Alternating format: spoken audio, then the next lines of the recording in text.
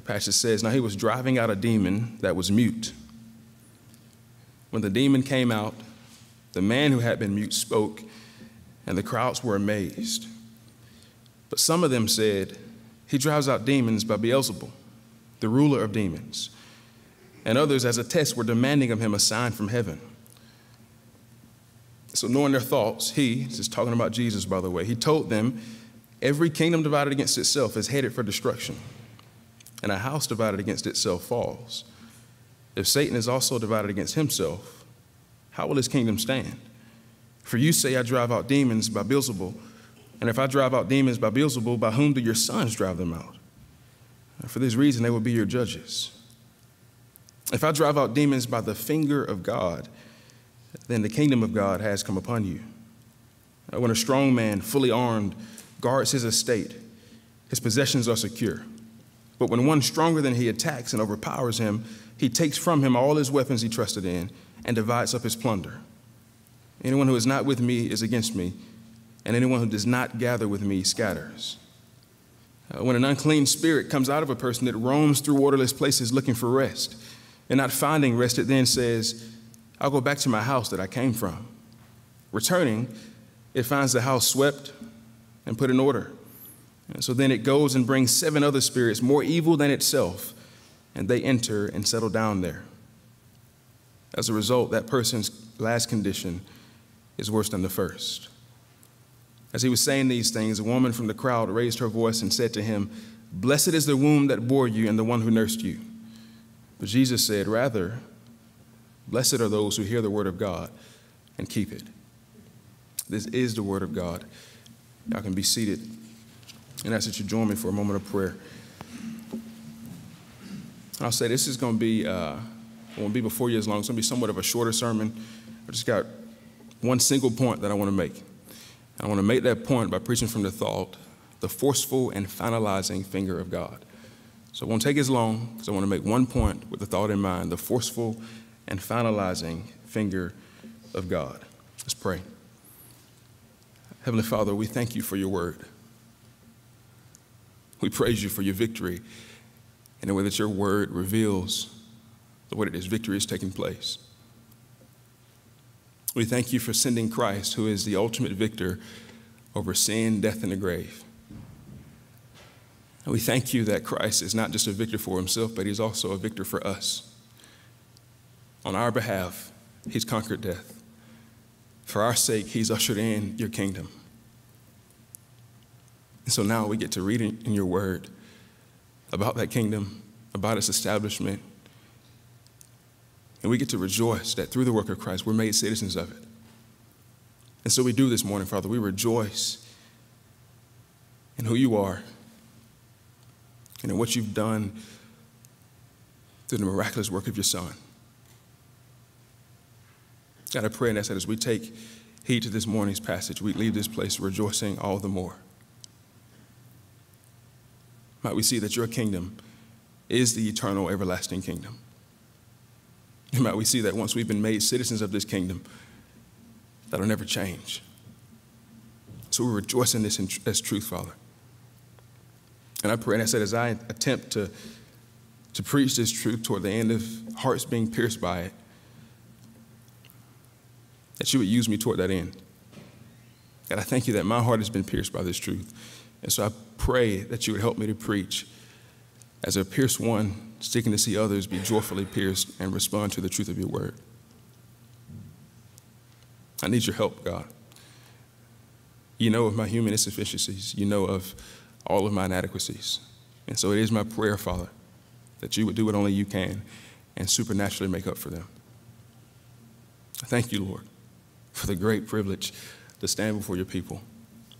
And it is for your glory, with dependence upon your Spirit, and in the name of your Son, that I both pray and preach. Amen.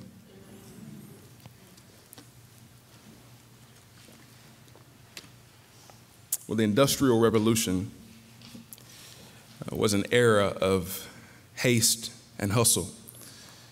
Businessmen did all they could to stay on top. Aspiring businessmen did all they could to reach the top. And as a result, business and industry boomed and multiplied more quickly than ever before. It seemed that the goal of every man in America was to invent and in some way commodify some new product that the American people would experience for a first time and then refuse to return to life as it had been before this experience. Some were trying to do this in the automobile industry, some tried in the entertainment industry, others tried in the food industry. And one man by the name of John Pemberton, he was a pharmacist who had an unshakable determination to invent what he would have liked to see eventually become a mainstream, everyday, what he would call a health tonic drink. Well, he never did that, but after devoting his entire life to trying to do so, he did invent what we know today as Coca-Cola. It's one of the most recognizable brands in the world today. And you think that even though John Pemberton is no longer around, his family would probably still be experiencing great wealth from this Coca-Cola invention. But that isn't the case, because Pemberton died of stomach cancer before Coca-Cola would have the chance to become the highly sought-after drink that it eventually grew to be, and that it eventually grew to be shortly after his death. And in a rather shrewd, remarkably cunning move, Pemberton's business partner, who owned a third of the company and knew what he had in his recipe, he tricked Pemberton's widow and their only son into selling the remaining 2/3 to him for a little bit of nothing. Rumor has it that Asa Candler, the business partner, he actually approached Pemberton's widow at his funeral to begin his conversation and negotiate the sale of Coca-Cola. He capitalized on the family's grief, and as a result, for only a couple $1,000s, Asa Candler purchased the Coca-Cola brand that is today worth more than $2 billion. Now, chances are many of you hear that and you feel a sense of indignance, anger, some sympathetic frustration. This is because it's innate to the human makeup for us to recognize how it's wrong to unjustly take and benefit from that which someone else is actually responsible for. And in this morning's narrative, this narrative in Luke's gospel, it has at its core a reinforcement of that innate understanding. You see, friends, in this narrative, we find a group of spectators witnessing the supernatural, miraculous ministry of Jesus, but instead of accurately assuming that his ministry and power was given from God in heaven, they doubt him, and they assume that he's working on the same team as the devil. They were giving Satan credit for the very work of God. And so Jesus graciously takes time, and he corrects their mistaken assumption, and he explains to them that the eternal power and kingdom of God is easily distinguishable and therefore certainly must be distinguished from the inferior power and kingdom of Satan. You see, friends, God's kingdom must never be mistaken for the kingdom of Satan. God's work must never be mistaken for the work of Satan, and God's power must never be mistaken for the power of Satan. But according to this passage before us this morning, God's kingdom and his work and his power, it must always be understood as a superior and eternal kingdom and work and power that the lesser and temporary kingdom, work, and power of Satan can't even come close to touching. You see, friends, this text is tailored to teach us that only Jesus has the power to drive out demons and drive out evil and establish a forever kingdom. And so if we'll take heed to this passage this morning, we'll realize that the kingdom of God has significant good in store for those who rightly discern that Jesus is the one who came to establish it. Christ is the one who came to establish the kingdom of God. It's this simple fact, as a matter of fact, that those who doubted him in the passage were misunderstanding. You see, it says in verse 14 that he drove a demon out of a man, and that this exorcism, the deliverance from this demon, it was such a miraculous display of power that the crowds were amazed. You see, the demon had taken away this man's ability to speak, and apparently he'd been this way for so long that the crowds knew of him as a mute man, and so they recognized the magnitude of this miracle whenever they saw him speaking. But the text tells us that some of them, Matthew and Mark actually do us a favor when they tell this story. They include that it was the Pharisees and the scribes that verse 15 talks about.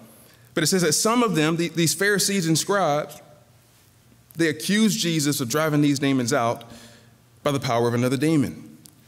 Beelzebub, this demon, they accuse him of being empowered by. He's understood to be a false god, a lieutenant among demons. He was thought to be an ally of Satan's and one who had rank within the army of Satan. And the people in verse 15 assume that Jesus has driven one demon out by the power of this other demon. And then you got another group in verse 16, and they just ain't quite sure what to think. They see that there's this miracle that's happened, but they got some doubts about how the miracle happened. And so they, instead of accusing him, they start demanding of him, the text says, that he perform another miracle just so their doubts can be overcome. You got these two groups of people. They were included in this crowd that had just watched Jesus deliver this man from a demon, but instead of rejoicing in their amazement, friends, instead of rejoicing at the clear power of God on display or the clear deliverance that this man is now experiencing, instead of rejoicing over these things, they choose to instead doubt and accuse or doubt and demand. And I think when we read this, we got to ask ourselves the question, after seeing what they just saw, why would they choose to go these routes instead of just believing that these miracles are happening in the way that Jesus says they're happening? Like, why is it that they couldn't clearly understand the power of God as they were witnessing it? I'll tell you why. It's the same reason we've seen other people be mistaken about God's kingdom and about his power at other times in Luke's gospel. It's because they want Jesus to do his work by their rules.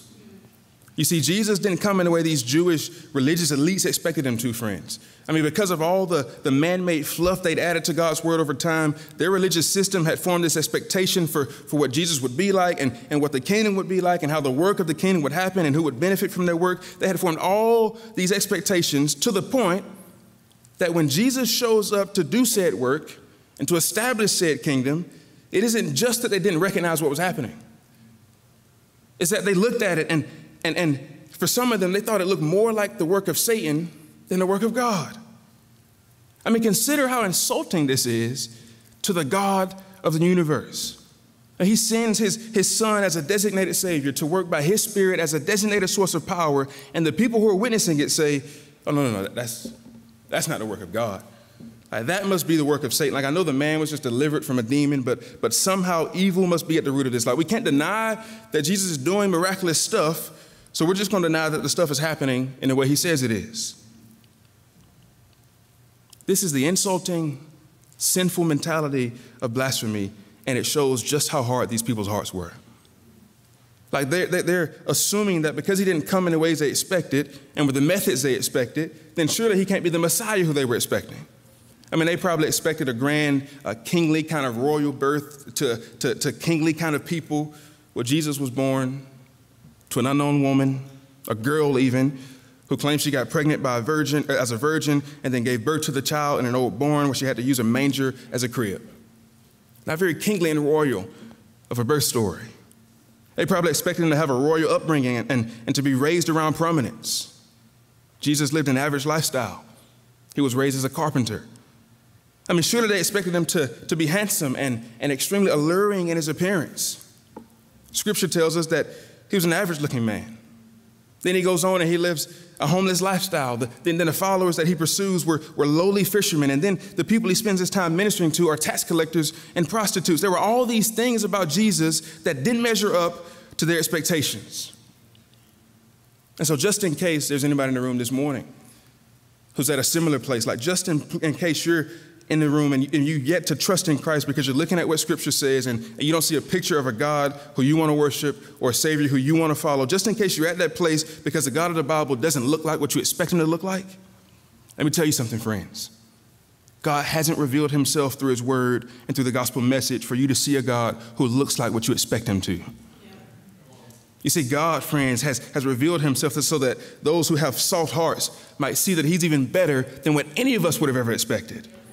And so as long as you're sitting and waiting for God to look like what you expect him to look like, you're going to be waiting and waiting and waiting. And just like the people in this passage, you'll be missing out on the opportunity to rejoice at the miraculous work of God that's happening right before your eyes. I mean, think about it. God created us in his image. And therefore, it's a logical thing for us to take these minds that he made and then to form expectations that we say he's got to meet or else he isn't God. It doesn't work like that. You see, this passage, friends, is Luke giving us yet another reminder that the work of God happens, the plan of God unfolds, the initiatives of God take place by nobody's agenda and nobody's methodology and nobody's expectations other than God's own. God had sent Jesus to establish the kingdom, but as we see from the people in the passage, They're observing this. They're seeing this very establishment. As we see from them, anytime you get your own standard for how God must work, anytime you get that locked too tightly in your mind, your standard can blind you from seeing the work of God actually taking place. And so I pray, friends, I pray that this would not be the case for anybody among us. May we not fail to see the work of God due to the expectations we have for how this work must happen.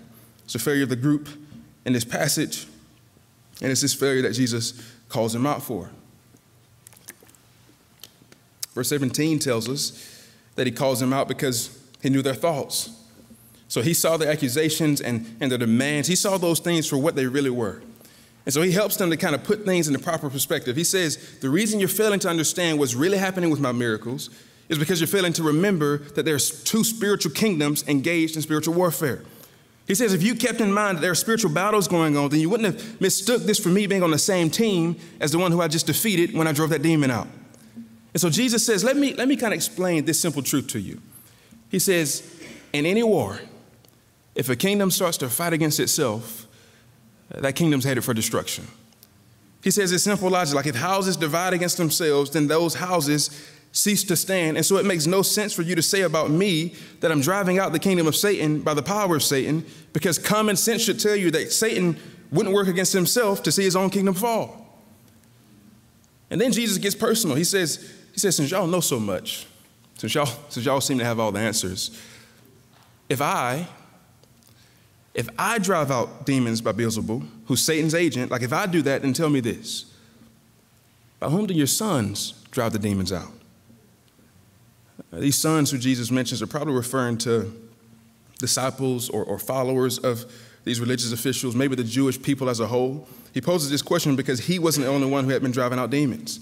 We saw back in chapter 9 in the last season of Luke that we did. And then we can see again in Acts chapter 19 that apparently others have been encountering demon-possessed people that would pray for God to deliver these people, and then God would deliver them. So God was demonstrating his power over demons even through other people. But those other people weren't being accused of Satanism. It was only Jesus who's being accused of working for the devil by working against the devil. And so Jesus points this out to kind of show them the inconsistency of their own argument. He says, you stand as judged by the work of your own sons. Like your partiality is clear because you don't tell them, like when they drive out demons, that they work for Satan. Like you're not saying it to them. It seems to be only me who you got a problem with. Friends, Jesus was causing these problems because these Pharisees couldn't control his ministry. I mean, most of the other folks who were casting out demons would have been faithful Jews who faithfully adhered to the Jewish system and faithfully reported to the Jewish authorities. And so when Jesus shows up and he's casting out demons and preaching and performing miracles, doing all this divine stuff, but they can't control it all, like they'd rather assume at that point that he's working by the power of Satan than by working by the power of God. But so Jesus goes on and he presents what's true. He says, here's a better option. And he tells them what's true in verse 20. He says, if, hypothetically speaking, if it's by the finger of God that I drive out these demons, then be not mistaken. The kingdom of God actually has come upon you. He says, if I'm out here casting these demons out by the finger of God, then let that be a sign to you that I've come to establish the kingdom of God. The question that this hypothetical if statement would have posed to those who were listening that day is the same question that continues to confront everybody today. Is evil driven out by the finger of God? Is it by the finger of God that evil forever goes away? Or could it be some other thing that is at the root of evil being evicted and righteousness being restored? Or must it be the forceful and finalizing finger of God? I took a little research journey this week in an attempt to try to help us to answer this question this morning. I wanted to see where else the finger of God is identified in Scripture. And what I found is that there are only two other occasions, both with the same person. It was one of the first saviors who was sent to rescue the people of God. Y'all remember Moses went into Egypt, and he says to Pharaoh, he says, hey, you need to let the people of God go. And Pharaoh was like, nah. And so Moses, to show that he was a representative of God gave Moses power to do some miraculous stuff. And then Pharaoh's like, okay, I got something for that. He goes and gets these professional magicians from Egypt. They come and he tries to get them to imitate the miraculous stuff that Moses was doing. Well, you come to Exodus chapter 8, and even though these magicians had been able to do some imitation miracles, their tricks eventually ran out. You see, God starts giving Moses the ability to create life out of nothing. And now, since that's something that only God has the power to do, these magicians quickly realize that they, like, in trying to compete with Moses, they were out of their league. And so they say to Pharaoh, they're like, look, man, there's some stuff that we can fake and, like, imitate with black magic, but this kind of stuff that he's doing, like when he hits the ground and the dust turns into gnats, like we can't do that kind of stuff. They said there's some stuff that we can imitate and make up, but the kind of things Moses is doing, catch this, it only happens by the finger of God. You see, the black magic couldn't compare to the finger of God when Moses went to rescue the people out of Egypt.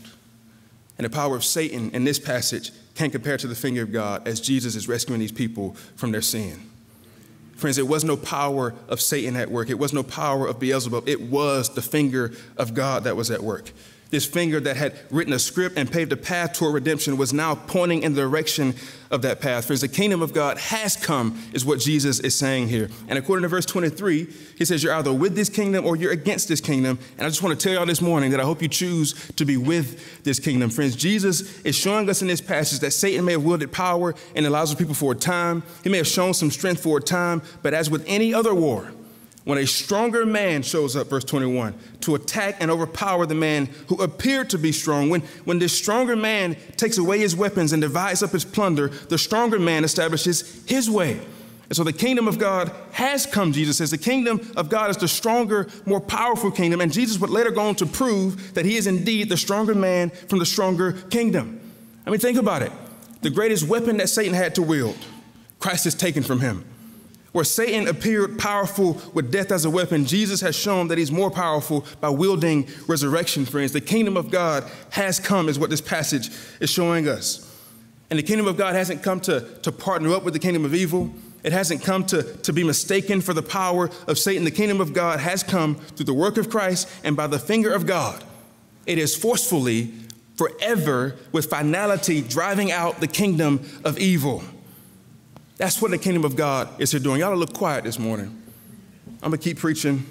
I trust that the Lord's working in your hearts. Maybe the nods and the silence means that you're contemplating on God's word. But Jesus, he shows us in verses 24 through 26, the finalizing effect that the kingdom of God has on Satan and his demons. He says that when an unclean spirit, a demon that is, when it comes out of a person, it roams through waterless places. That's a metaphor for a dry desert, a place that has no nourishment to sustain his evil spirit. He says it roams through these waterless places looking for rest, and not finding rest, it then says, I'll go back to my house that I came from.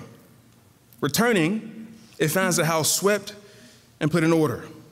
Then it goes and brings 7 other spirits more evil than itself, and they enter and settle down there. And as a result, that person's last condition is worse than the first. Now, what Jesus does here is he gives a little insight into the way demons and evil spirits operate. Just as a side note, I think a passage like this one, it should be encouragement enough for us to be wary of things like horror films, and Ouija boards, playing with paranormal activity and all that kind of stuff. Like I was convicted myself when studying this passage this week because in the past, I've enjoyed a good horror movie, but probably not after this week. You see, friends, this comment from Jesus is enough to show us that evil, demonic spirits are real, and I just don't think it's wise for us to go and make light of that and to kind of view these very adversaries that want to wreck us spiritually as entertainment or playful ideas for us to toy around with. That stuff is real, and I imagine Satan would be thrilled for us to be so entertained by the idea of it that we kind of put our guards down. We become numb and we stop being aware of this kingdom battle that's going on. That's for free. It's a good word for free. But Jesus in these verses, friends, is showing us the way demons operate. And what he shows us is what many of us probably would already assume. A demon's sole purpose, their sole desire is to counteract the good, life-giving, God-glorifying purposes of Jesus. They want to wreak havoc and destroy and call evil and sin to be present in the lives of God's people. And so they roam relentlessly until they find a place to do this. That's the point Jesus is making here. But in making this statement, he's also implying that there's something that changes when the kingdom of God is ushered in. He's implying something about the change that takes place as the kingdom of God comes. I was on the phone with Simply Safe this week. We're in the process of getting the building more secure, trying to put all the cameras and keypads and stuff in the right place. We're going to have a security system on the building soon. And so I spent almost 2 hours talking with the Simply Safe lady, trying to be sure that we're getting the right equipment for our type of facility, that everything's going to be in the right place, that it's going to function well, all this stuff, this, that, and the other. So we spent almost 2 hours talking about cameras and keypads and motion detectors, all this high-tech equipment that will hopefully make our building more secure. And toward the end of the call, after talking about all this high-tech stuff, she reminded me, she said, and Pastor Ross, don't forget that on top of all of this, you also get 2 free yard signs and 4 free stickers to put in your window. And I'm guessing my excitement, or my lack of excitement, my silence, showed her that I didn't quite understand what the big deal about this was, because at that point, she went on to explain. She said, the reason I remind you of this is because according to research, those signs and stickers actually do deter a lot of criminal activity. She said, home invaders see these signs, and they know that these properties are secure, so they avoid these properties that have the signs, and they don't go to them for their invasions. She told me that. I said, oh, okay. I understand what you're saying now, and you also just helped me to preach. Because in this passage, friends, I think Jesus is implying to us that when the kingdom of God comes, an exorcism is not only an emptying of demons, but it's an infilling with a deterrent. You see, unlike when the sons from verse 19 would drive out demons, when Jesus, who brings with him the kingdom of God, drives out demons, he puts a stake down that says, you better not come back to this house. You see, when Jesus casts out demons and removes evil, he puts up a seal that says this property is not to be invaded. This one hasn't just been emptied and cleaned like the one in the passage. No. This property has been emptied and cleaned and filled with something new. Christians, don't you know that because your deliverance has been given by Christ, you haven't been left clean and empty, but you've been cleaned and you've been filled with God's Holy Spirit. I think Apostle Paul probably had this in mind when he wrote in Ephesians, that the Holy Spirit is a down payment placed upon the people of God, that we've been sealed by him for the day of redemption. Like as Christians, we ain't just healed. We're not just redeemed and healed from our sins, but we're healed, we're filled, and we're sealed, beloved. Like the evil, think about this. The evil that was once pervasive in all of our lives has been forever removed by the work of Christ. And so even when it seems that evil still prevails, we must remember that goodness is ours in the end. Even when it seems that Satan is still having his way, we must remember that his greatest weapon has been forever taken. Even when it seems, friends, that we are under the oppression of the devil's wicked hand, we must remember that the righteous finger of God is forever and finally removing the hand of Satan from our lives. Even when it seems that the kingdom of Satan is overtaking us, we must remember that his kingdom is being driven out by the greater kingdom and the stronger man. Christ Jesus has come to establish the kingdom of God. And this church, this means that when the powers of Satan and his demons are removed from your life, they're removed with zero chance of return. Y'all remember what happened to those demons that Jesus cast out in Matthew chapter 8? They couldn't go back into the man that had come from, and so they went into some pigs, and over a cliff they went. Y'all remember what happened to the demons that Jesus cast out in Mark chapter 1, or Matthew chapter 8, or Mark chapter 5, or Luke chapter 8, or the 51 other times the Bible mentions Jesus casting out demons? Well, I don't know what happened to them either. But what I can guarantee you is that they didn't go back where they came from. Friends, when Jesus casts out demons, he gives deliverance, and the one who's being delivered forever belongs to him.